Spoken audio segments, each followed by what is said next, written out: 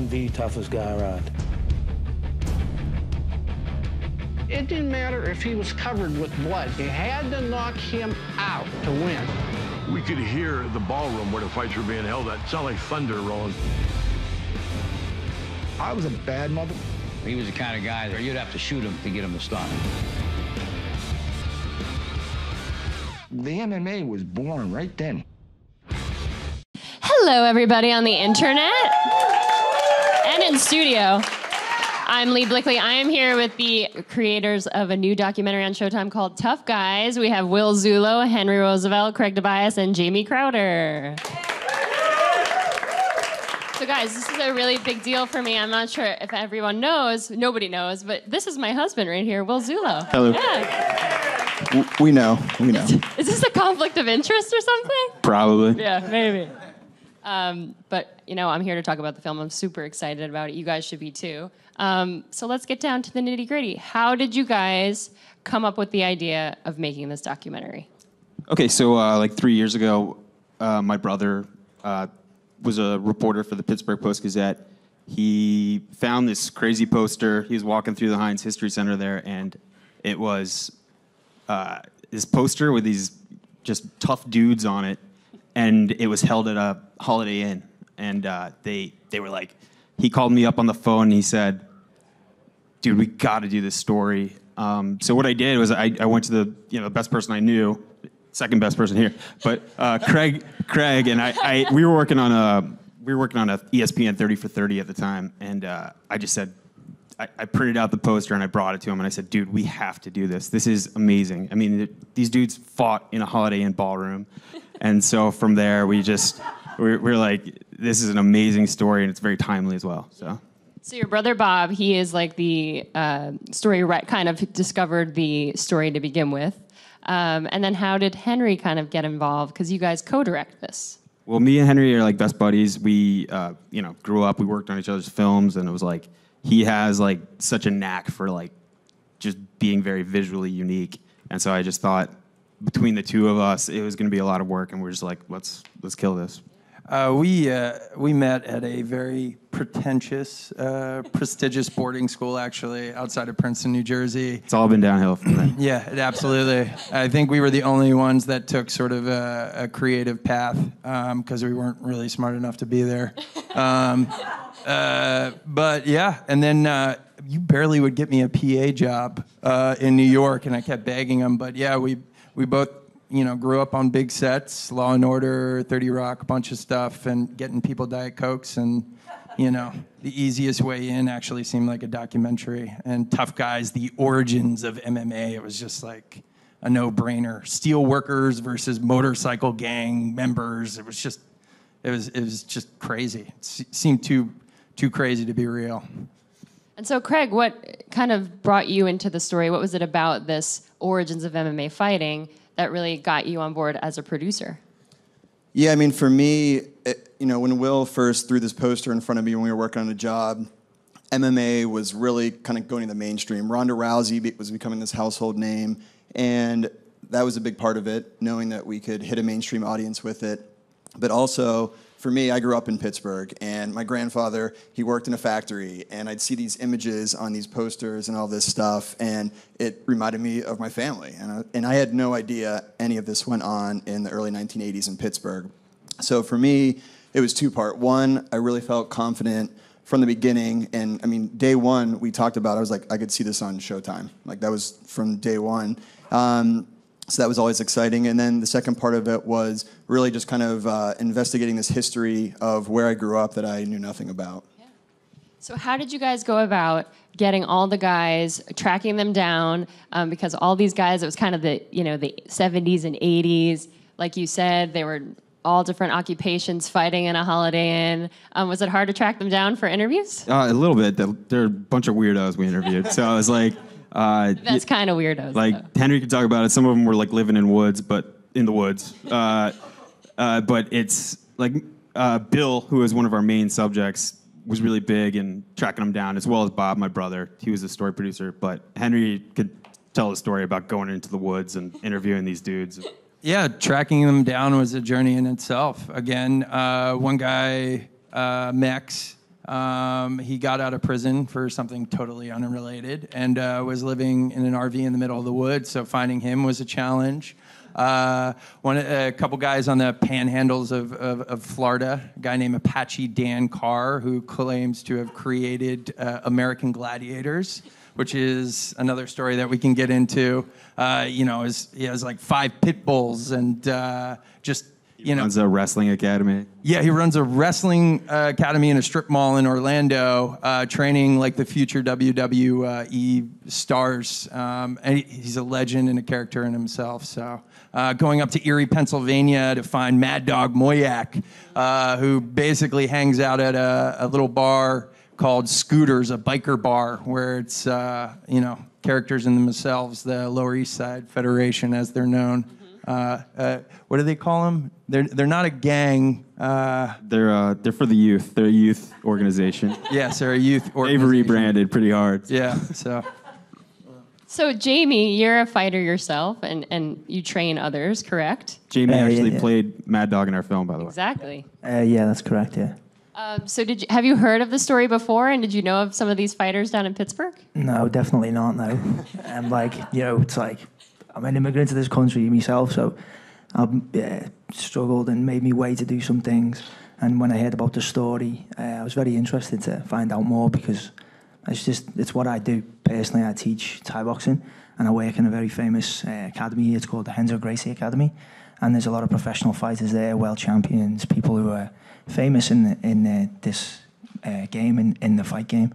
So when I first heard about the story, and they were like, at the time I had a huge beard. It's probably my second. We kind of stalked Jamie, for the record, for like 4 or 5 days. Our office that we work out of, we're on the 12th floor. In the ground level floor is the Gracie gym. And I don't know, do you want to tell how we were trying to kind of fulfill some roles and this guy? Yeah, Mad Dog's very specific. Look, massive beard. He sort of looks like Charles Manson, I believe. And at the time, your beard and your profile just fit it to the T. You looked like a psychopath. Yeah, what were you doing then? What were you doing? What was I doing? I was just having a midlife crisis, I think. You know what I mean? I was just like, grow a big beard. And then I was just teaching, and then when you brought that story to me, I mean, if anyone's ever worked in a martial arts school or been involved in this kind of industry for a while, I'm not trying to be disrespectful, but quite a few weirdos show up at your place, you know what I mean? Like, it's like people who want to learn to punch each other in the face, do stuff, for me personally, it's one of the best things I've ever done with my life. It changed my life, changed a lot of people's lives. A real incredible transformation can take place. Get a lot of humility, a lot of honesty from martial arts, but like anything, I suppose, there's strange characters that do show up. So when initially these lads are like, we want you to play this guy, he's got a big beard and he's a maniac and he fights and it's about the origins of MMA. I'm like, well, I don't know about that. Like, they have a big glass panel, and it was just like the 3 of us against the glass. Like, that's him. That's him. We need to get him. So we're talking about here is what they kind of reenacted what had happened in the past. So they cast Jamie to play Mad Dog, and you guys found some other actors to fill those other roles. What happened was one of our main characters, who was the promoter of these fight events, Frank Caliguri, he was like, yeah, we got all this footage. And then it's like, oh, we need footage of these specific fights. And he goes, that was actually lost in a flood. And they're like the most important fights for our story. And so we're kind of forced to just kind of shoot them because we couldn't tell this story without those fights. So that's why we casted Jamie, and we went up to John's boxing gym in the Bronx, and we just shot on a Phantom camera, which is this awesome camera. But it was an intense couple of days. Yeah, I mean, it also opened up the door to tell a documentary in a sort of hybrid sense. So, personally, I don't have a huge affinity for docs in general, if I'm being totally honest. So, we try to steer more towards commercial or narrative. So the opportunity to shoot Phantom shoots with 100 extras in 1970s gear, it was like, oh hell yeah, let's fucking do that. So yeah, a lot of times after certain shoots, we're like, are we making a documentary or what are we doing? So to credit both of these guys, Will kind of always kept us on track with the story and really the integrity of it, and Henry was usually doing the exact opposite. pushing the visual of it. So we think we ended up finding a really nice balance with the film. And yeah, it plays a little bit different than your traditional documentary in that sense. What was it about this movie, you think, that really will stand up with, you know, with the MMA fans, and what will they find interesting about it? Because there's a lot in here that many people don't know about the story with Frank and the co. Well, I think it's just kind of, first off, these characters are just lovable. You're going to, like, kind of fall in love with all these dudes who are, you know, just unique in their own right. But it's kind of just a forgotten history, and these guys did this crazy, weird, amazing thing, and it's just getting them credit for something that is absolutely huge today. I mean, you see these guys now, and then you see, like, this multi-billion-dollar industry, and the culmination of that was the McGregor-Mayweather fight, and you're like, wow, these guys, it's kind of sad because they did miss the boat. You know, they right thing, wrong time, but it's kind of just telling their story of it. Yeah, they could be billionaires, and they're not. They're on the outskirts of Pittsburgh, you know, running their respective karate studios. So, you know, it's an underdog story for sure. But yeah, I mean, everyone, I think, again, MMA is a hot button issue right now. Where did it start? You know, and you know, we try to. It's a very gray issue, and we try to answer a very specific part about it, where we believe it started in Pittsburgh in 1979 in a Holiday Inn. And Craig, what kind of resonated with you, this story of, you know, men, like you said, you're from Pittsburgh, men who are struggling to make ends meet at times, and they saw these posters and said, I can make a few bucks if I go beat up another dude. Is that something that drew you in? Well, I've never beat up another dude, just to be clear. Yeah, no, I think it's just that the blue collar story, again, so, you know, where I was raised was something that really resonated with me. And, you know, at the beginning when we did dive in and started doing our interviews, our process was the two main gentlemen that started this whole league, named Bill and Frank. We started our process doing, you know, very broad interviews with them to kind of get an idea of what the story really was. And from them, we started hearing about all these other characters. And I mean, after the first couple of weeks of filming, we sort of struggled in the sense that we knew we wanted to do a feature documentary, but at the same time, we thought for a moment, do we just do like an 8-part series of just each character? Because each person, each fighter in the film has an extraordinary backstory. So maybe we do that next. But, you know, you started talking to, I remember one of our first weeks, we scheduled like 3 or 4 fighters in one day. And then during the first interview, it's like 4 hours later, we're like, oh, that interview went a lot longer. And these guys, you know, like anyone else, they do feel like they missed the boat. And this is really their opportunity to tell their story of how everything happened, you know, back in the early 80s. You guys were able to tell this story on such a big scale because of the producers that hopped on board. If you guys want to talk about, I'm sure some of these people recognize the names of some of the men who joined up and backed up this film. Morgan Spurlock of Super Size Me fame, and Oscar winner Ross Kaufman, who did Born into Brothels, who they really, really helped us shape the story, because this is our first film. Like, we had no idea what we were doing, like, in the beginning. So to have this sort of guidance of somebody like those two gentlemen, it's like, oh, hell yeah. You know, I'm just thinking back to when it was kind of funny early on in our process. We'd be on the phone and we're like, oh, we're talking to an Oscar winner right now, Ross Kaufman. And Ross would give us all of these comments, and we'd get off the phone and be like, what the hell is he talking about? We're like, this guy has no idea. He knows nothing. And then 3 weeks later in our editing process, we were like, oh, that's what he meant 3 weeks ago. It was amazing. He was right every single time, and he made, I think, a story that we did a very good job telling. He just elevated it even more. So creatively, Ross and his team really helped us kind of get through the editorial process, which for us was a much larger scale than we were used to. We're all kind of, initially we're from the commercial world, so we're used to working on a piece of content for 30 seconds, not a 80-minute piece. And then, you know, as things developed, we did learn that, you know, feature documentary, making one is not easy by any means.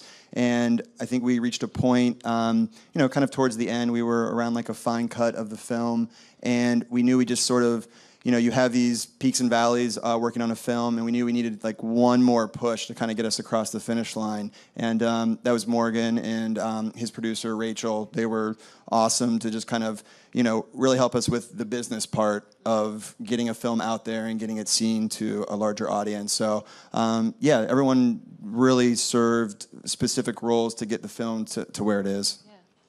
And as independent filmmakers, what did it mean to you to have your project backed by somebody like Morgan Spurlock? And has it set in yet that you guys are going to be on Showtime tomorrow night? Not really. Like the other night, I was just like had Showtime on, and they're running like the promos for it. I'm like, okay. It's just like even being here, like how many famous butts have sat in this seat, and we're just here, and maybe this is it, Maybe this is it, but this is super, super fucking cool. We can't even play it down. It's just really cool. We're just excited that people will be able to see it, and good or bad, we're excited for feedback and just sharing it with the world. Actually, no on feedback. Like the movie's done, right? So no feedback. We're not going to read it. Shelve it. No, but again, when it comes to documentary film making, you can either make an escapist piece, or you can make something that addresses some social injustice or that'll change the world. For the first 75% of our movie, it's about a bunch of guys in their 70s reminiscing about how they love to punch each other in the face. So in the last 25%, I would say, is sort of the consequences of that. But yeah, this is not like, this might not change the world, but it's a damn good story. Yeah, it's really entertaining. Jamie, I think you were down at AFI Docs where this movie premiered. Yeah, I went down there, yeah. When you saw it for the first time, what did you think?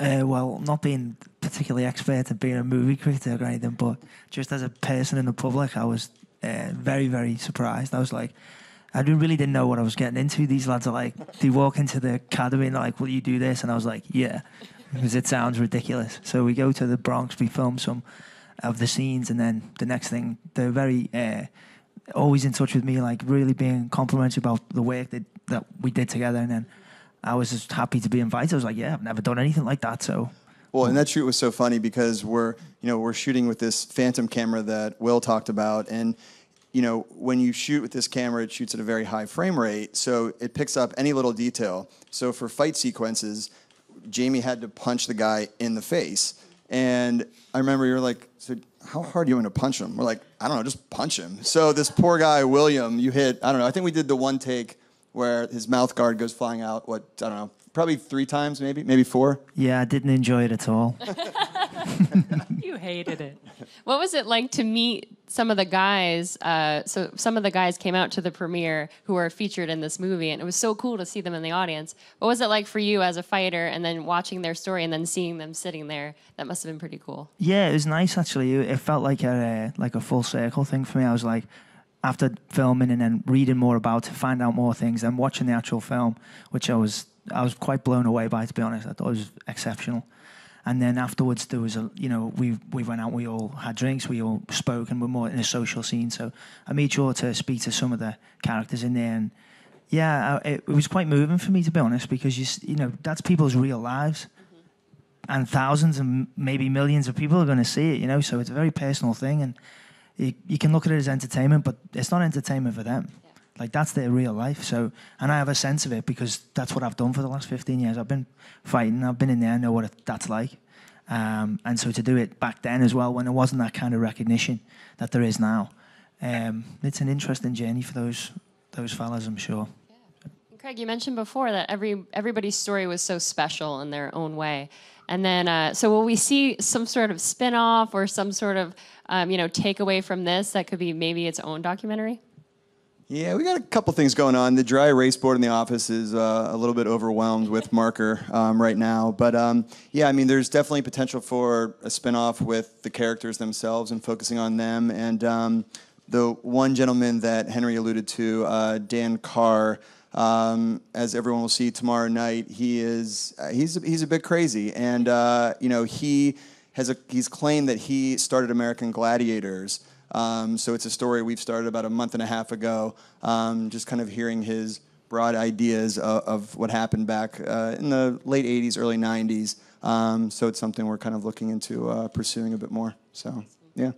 And before I toss it off to these guys, what do you guys have in the pipeline? What's some of the stuff you're working on? And are you excited for, this is your first movie and it's making such a big showing. Maybe some doors will open for you.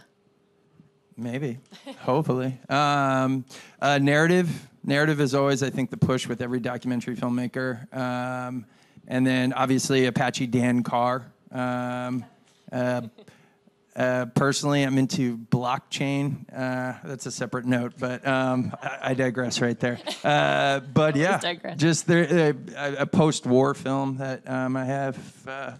No, I was going to say you guys are being a bit modest. I mean, Will has a short film he shot recently with Luis Guzman and Kevin Corrigan called The Duck. Henry has like 18 different scripts he just throws on my desk every day, so I don't even know what to read anymore. So yeah, we're excited for this. I mean, the goal when we started this a little over 2 years ago was always to use this as a stepping stone for other things, and I think we'll definitely stay in the documentary space. It was a pleasant surprise for us, and we're really excited about figuring out how to tell stories in a different way. So instead of your traditional documentaries, it's like, how do you take these amazing stories and get them out to an audience? And we're all about, a lot of documentaries are very specific in the market they're hitting, and this one we were excited about because it was more mainstream. So I think we'll kind of always gravitate to a subject where we know we have a lot larger audience that it can ultimately hit. Yeah, but ladies, I think you'll like this as well. Just because it says tough guys and it's about a bunch of dudes punching each other in the face, I swear. I think you'll like it. At least our wives and girlfriends like it. I liked it. Yeah. It's great. There are some shirtless dudes, so I don't know. Yes, if many that shirtless appeals to you. dudes in the 70s. That's right up my alley. Let's go to some audience Q&A. So what I want to know, as an actual MMA reporter, did you guys plan it, or was it just pure coincidence that the show's going to air with an actual UFC event in Pittsburgh? I wish we could sound really intelligent right now and act like we've been planning that, but no, the timing of it was, there was a lot of things that sort of happened throughout the whole filmmaking process that were just, the next day we'd be like, how is this happening? Like, for instance, one of the referees in the film, his son ended up being our editor, Brock Bodell, and his father, Jack, is one of the main characters in the story. He was a ref and also Secret Service for Jimmy Carter. So yeah, to answer your question, no, it wasn't intentionally planned that we were, premiering tomorrow night, and also there's a UFC fight in Pittsburgh. It's one of these things that just happened to work out that way. Who's next? Hi. So I was wondering, what about Pittsburgh do you think attracted or created a lot of the tough guys that were there? And MMA is not just punching, but martial arts. But was there already a martial arts scene? People studying martial arts there? Well, our two main characters they're both kind of Shotokan instructors, and the genesis of this whole idea was them going to these bars and just getting absolutely ripped on by these dudes in the bars who were steel workers, blue collar guys, but they saying that doesn't work. I'll kick the shit out of you, and they just decided they were sick of being made fun of by these guys that just had beer muscles and really didn't know what they had trained for, and so they decided to put on these competitions in part to shut them up. You know what I mean? Show that MMA or mixed martial arts is much more than it appears. Well, just martial arts in general, because nobody had respect for it, in these blue collar areas. And I think Pittsburgh, a big part of our story, Henry said in the third act, is you had so many guys out of work at this point. They were trying to just earn a buck too at the same time. So some of these guys were doing it for pride. Some of these guys were just doing it for money. So it's a very fuzzy line. Tell him about Kono and what he would do for side money. One of our guys. Yeah, he wrestled a bear. I don't even think that makes it into the cut of the film. There's stories. One guy was on a nationwide manhunt for punching out a cop. There's crazy stuff that happened. What else? What are the other crazy anecdotes? One of the referees, Jaquay Bazemore, was the sparring partner for Muhammad Ali. What else? American Gladiators. You mentioned Jack Bodell. Jack Bodell, Secret Service for Jimmy Carter. He has some funny little anecdotes about that. But yeah, all these guys are just pretty much crazy and nuts. And mafia got involved. Like, all will be revealed. Yeah, we were trying to fit 12 pounds of weird into like an 8-pound bag. So. All right, I think we have time for one more. Yeah, here we go. So I'm originally from Pittsburgh as well. My grandfather worked in a factory, and my dad What part? worked in a factory. What part are you from? Beaver Falls. Oh, okay. Yeah. So questions for the other guys that aren't from Pittsburgh. What's one of the major things that stood out about Pittsburgh to you, about the city itself and the people? The sandwiches. What, Permane Brothers? Permane Brothers, we had. It's like we filmed in Braddock. I don't know if you're familiar with that area. It's a little rundown and on the outskirts of Pittsburgh, but yeah, and it's largely a section of America that's been forgotten. And like, given the current political landscape of things, like these people are overlooked to a certain degree. So the ability to film there, you know, it revealed a lot to us. I mean, again, I told you we went to a douchey boarding school. So, you know, like I remember we were flying drones over Braddock in particular, and some guy pulled a 9mm out of us because we were filming over his property. So he's like, get the fuck out of here. So. Really? There's a couple of them. We didn't even find one. Yeah, no. One's still out there. Yeah. We have mentors for him if he'd like some fun. Mex. Well, Pittsburgh is definitely a main character in this movie, so definitely check it out. It's so entertaining, and it's so eye-opening to MMA in general and what really went on. It's on tomorrow night on Showtime at 9 p.m., right, guys? Correct. We're so happy to have you here. Thanks for being here. Thank you guys for being here, too. Watch Tough Guys.